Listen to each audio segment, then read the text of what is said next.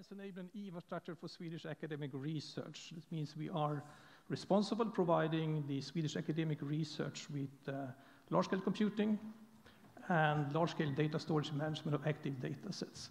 This is what we used to call them supercomputers in different ways. And the idea with SNIC is that we should be able to provide services in terms of compute and storage them for those in the Swedish research level that only can be provided at national level, the sciences, and also to all research in Sweden. So it's from condensed matter physics to the humanities general way, in a cost-efficient way. And SNIC then is a consortium of 10 universities, Sweden's 10 largest universities, from Umeå north to Lund in the south, that are running SNIC. And currently we have a 6 computing center providing the resources for computing. SNIC funding is funded by 2 parts mainly. It's the Research Council and the universities in the consortium. So we have 100 million kronor per year from the Research Council and 64 million in cash from the consortium, and additional 30 million in kind for advanced user support. And this is a period for about 5 years. So we're supposed to provide large-scale computing and storage in long-term perspective, but with a 5-year funding and 160 million per year. So this is really a challenge for the long way. So how do we build an infrastructure? What do you need for components to set up an infrastructure for research and computing? So we need to provide capacity for computing and storage of active data set for Swedish researchers. And data sets mean we are not responsible for the long-term preservation. We're only responsible for data that we have currently using. So this is what the researcher need to access to. But to be able to utilize this, we need to add a layer of certain services. You need to allocate resources. You need to apply for resources we can allocate. And SNAC is the SNIC National Allocation Committee, who then, where you apply for compute time and you get access to it. You need some kind of project portals. You can handle your projects and we can handle your applications in different ways. We need first-line support. We need advanced use support so that you can use the resources as efficient as possible and the best possible way. And we need training. New technologies coming up, new research coming up. So we need to help all the researchers to train everything. So this is really what we need. But then as an infrastructure, we must also have an extra layer that is normally invisible to the user. We need to have common policies. How do we handle storage? How do we handle application of allocations? How do we get statistics out of the system? Because our funders want to know who has used SNIC and why have we used them and how will we make sure that you use it for the best possible science in Sweden. We need to consider legal issues. Who can use the system? We have recently discussing things like export control. Can everyone from everywhere in the world use SNIC systems, or are certain countries not allowed to use the systems? We need to consider that. We need to consider GDPR. We need to have licenses. And of course, IT security and information security. So this is a level that we normally, as users, should not be exposed to, but it must be there for the build infrastructure. In addition, we have national collaborations with other research infrastructure like MAX4, SciLife Lab, for instance. We have international collaborations, European Open Science Cloud, the EuroHPC, PRAISE, and SNIC. That is to support the Swedish researcher to fully utilize the possibility to do research. And we have funding for the universities and VR, and we also have external funding, for instance, from the Wallenberg Foundation to run our systems. Well, but as a user, you normally just need the capacity of computing and storage. Okay, so what do the computational landscape look like? So this is an overview, and I will go through the different pillars. Currently, it's based on four pillars. Traditional access, special access, cloud access, and stream access. And all are connected in a common infrastructure landscape. Traditional access, what we call HPC. Well, it's not traditional in the sense, doing the same, it's an evolving field. But this is where we have the physics, the chemistry, biology, fluid dynamics, climate, the big users of the field. They're normally batch jobs. So they submit the jobs, they wait for a week, and then they get the results coming back. A lot of parallel computing, you can see here, from a few nodes to massively parallel jobs coming out. The CPU's usage still dominates because they have codes written for CPUs, codes going back 20, 30 years. But we see, of course, an increase in GPUs and acceleration. And this is the way forward. We will see an increased need of adding GPU support to the codes. And it's really growing fast. And as I said, this is the main usage. More than 90% of our users are using traditional HPC resources. And we recently decided to invest further in new capacities. We'll extend our services from 2021. And also one issue will be in infrastructure. It's a long period from the decision to invest in capacity until we have the system in place. On the other side, we also have the cloud system, cloud access, which mainly attracts new research areas and novel workflows. Today, we see mainly usage for life science, but we also see some use for material physics, material chemistry coming up in the systems. And we also see here collaboration within the Nordic countries and also within the European community. We have, for instance, the European Open Science Cloud, and we have projects within the Nordic e-infrastructure collaboration on cloud computing in different ways. And we have experimented and been successfully set it up as a national federated services where we have resources on 3 different SNIC partners collaborating on running the system. And then we have dedicated systems. And it goes back to the field when all users didn't fit into one model. The traditional HPC running batch job, CPUs, a little bit storage, and it came normally from the life science region about 8 years ago, where we had a fast-growing set of users with little experience of HPC.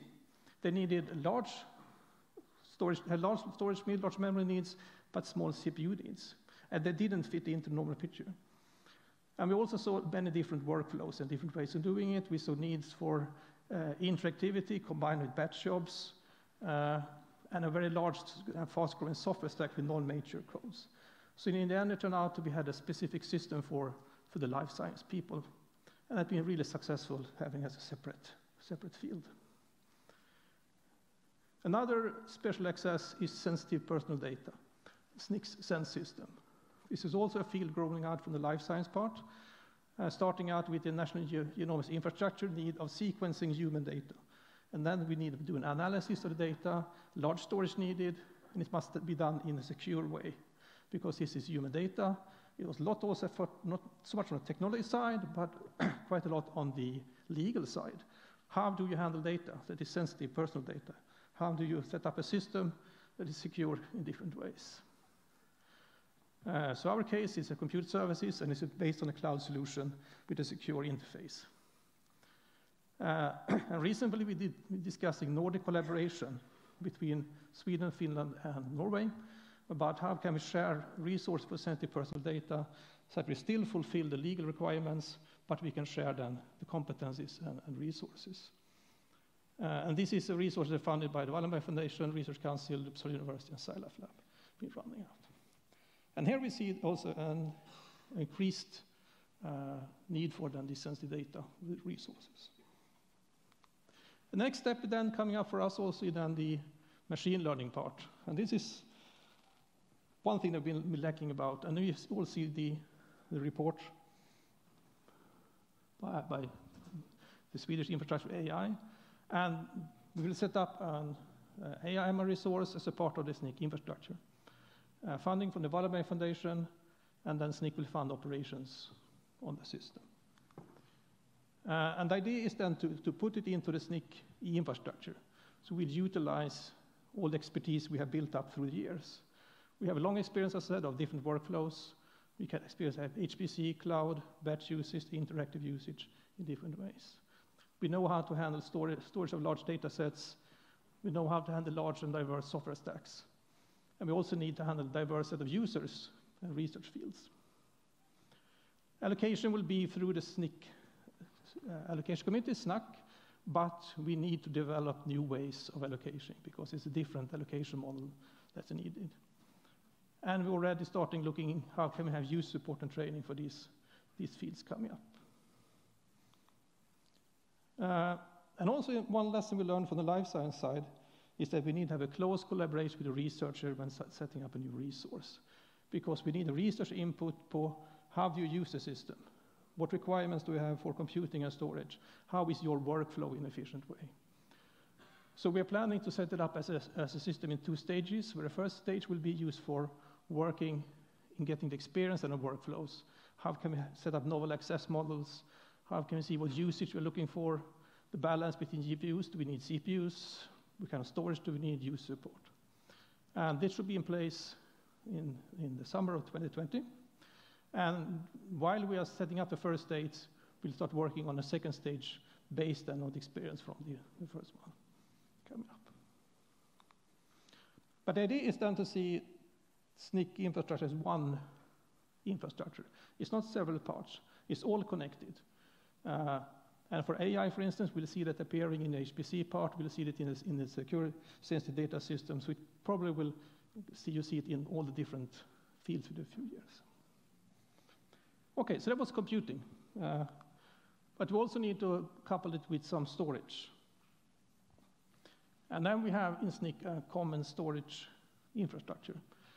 And the idea is to have storage on several levels. We have a center storage for each resource. We have a center storage for storing close to the computer systems. We have a national accessible storage, so you can move data between the systems, and also storage for a longer time. We have tape storage or backup, so we can also store it on tape system for a slower access. And we have a server system with sensitive data, which needs special requirements to store it. And also, there's a lot of things happening, of course, in terms of data, big data. And I guess you all know familiar with the FAIR principles that we need to adopt to in terms of handling data. We increase needs of having data management plans. If you apply for the Research Council for grants, you need to provide a data management plan now. And we need to consider cross-border collaborations. So how can we collaborate within the Nordic countries, within Europe? And this is something that's growing very, very fast to be more and more important. And of course, if you have, being a user, we must make sure that you can use the systems as efficient as possible. So we have a set of advanced user support to make this possible to get help in optimizing the codes and running the systems. And this is coordinated on national level. So regardless where you're working in Sweden, you should have access then to advanced user support. And we'll have an increase then focus on user training and education. So it's a continued education services. Okay, so how do you get access to the SNIC resources? So we have something called the Super Portal, where you can go and apply. And I should state that the SNIC services are free of charge. There's no cost. And access is granted on 3 levels, large, medium, and small. And large, this is the level where the highest scientific excellence are needed to be granted for large systems. It's granted by excellence and by technical feasibility. And then we have smaller allocation, medium, and small, where you need to show technical feasibility. And we have one, as I say, one entry point where you apply for this in different ways.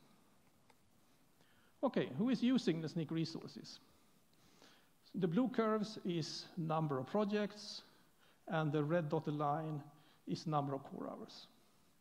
So up to the left, you see physics, biology, chemistry, mechanics, climate. So this is the traditional fields that we're using high-performance computing for a long time. Many projects and many computing times. And then we had the big dip. And that big dip is then biology or big data or life science, where we have large need of computing, but large need of storage, but not so much need of computing. So many projects, but not so much computing. And then comes some other fields, IT and computer, and then out in the far left, you have this long tail of science. You see? Yeah. So we also have users from forestry and fisheries, psychology, political sciences, language and literature, etc. They don't use so much core hours, but the few core hours they use is extremely important for their science. They have high quality publications using a little bit of SNIC infrastructure.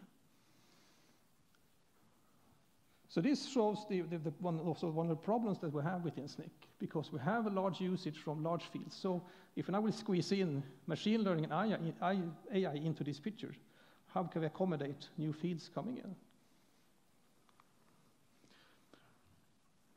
Okay, and we also have national and international collaborations. And we have one special task in Sweden to collaborate with other research infrastructure, providing the infrastructure for them. So for the high geophysics community and for life science, for instance, we provide computing and storage resources for them. And we're also part of several European collaborations like PRAISE for high performance computing, and EUDAT for storage, and EOS, European Open Science Cloud, for this new data movement that's going on in Europe, and NAQUIST and the Nordic infrastructure collaboration. And then about 2 years ago, we heard a little bit about this before, suddenly the EuroHPC turns up. So EuroHPC is an initiative for acquiring and providing world-class petascale and pre-exascale supercomputing and data infrastructures should be in place by early 2021 now, and supporting the building of an exascale system built on European technology. It's a large investment within Europe, about 1 billion euros. And for the Swedish users, we see that the EuroHPC is now funding 3 pre-exascale systems. The procurement has started, so we have about slightly more than 1 year that will be in place. And of these pre-exascale systems, 50% will be available to apply for in competition. So you as a Swedish researcher can apply them for these resources. And Sweden participates explicitly in one of the systems, the LUMI system, who will be about 150 petaflops, situated in Finland. So the Swedish contribution corresponds about 3.5% of the whole system. So that means that beside the possibility to apply for general resources, the dedicated capacity for Sweden. And this system is massively built on GPUs. So there will be an AI module in that system that will be available for Swedish researchers in different ways.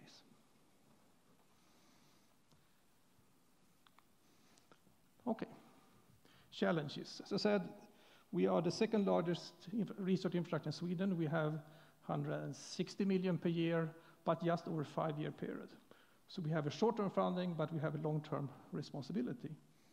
And some of the challenges we see a continued high usage of computer resources for the existing fields like physics, chemistry, biology, etc. And they need these resources. It's important that we can have them in place. At the same time, we see the number of research fields that need computing and storage are growing very fast, and that a smaller usage of compute power can have a high scientific impact and be of national importance. So there need to be a balance by supporting the large-scale users that we already have, but at the same time providing these new fields coming in. And we see new use patterns, right? Beside the traditional HPC or batch jobs, machine learning is coming, where the cloud resources, visualization, the need of different operation systems, interactivity, of course, coming in, challenging the traditional way of setting up compute systems that we somehow need to handle. We also see an increased need for resource for sensitive personal data. And this must be separate systems, right? We can't include them in the systems that we have for HPC resources. Another issue is, of course, the flow of open research data. We see that important need of handling data from data generation, analysis, and long-term preservation. Where is SNIC's role here? Right now we have the responsibility for active data, but we need to have a flow so the researcher don't need to think about where we have the systems. And then finally, so the SNIC computational landscape covers then high performance computing, we have cloud computing, services, special systems, and now we will have resources for machine learning and artificial intelligence. Everything coupled to a storage system. We have user support combining everything. And it should be seen like one whole unit. It's not separate systems, everything works together. Resources are placed in different places in Sweden, all interconnected. So we provide a functional and efficient ecosystem for large-scale computing and storage, working together. And we've been doing this since 2003. So we have a long experience to providing services and supporting the full scientific workflows. And we do so for a diverse set of research and research areas. As I said, we are an integrated national available use support, and also a well-established mechanism for allocating resources to users. Okay, thank you.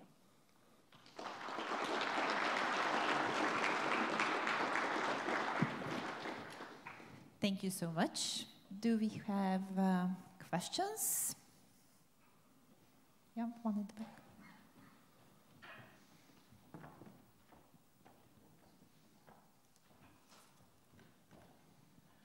Thank you for the great talk.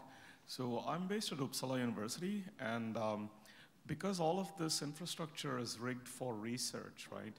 So we have all these data science programs all over Sweden popping up, and it's becoming increasingly attractive to use the AWS $300 per year to get the students launched off on it, which is actually not very good from a broader point of view, right? So are there any plans in SNIC to also allow for very small micro resources for student training in Sweden, so they're not locked in from the get-go? For SMEs, yeah. So we need to work closer with industry and SMEs, right? As long as we're doing open science. We can have collaborative projects as long as the result is published and open science. But this is something that we're really discussing because we need to be close interaction. If you look at the Euro HPC, for instance, they have said explicitly that 20% of resources should be allocated to collaboration with SMEs.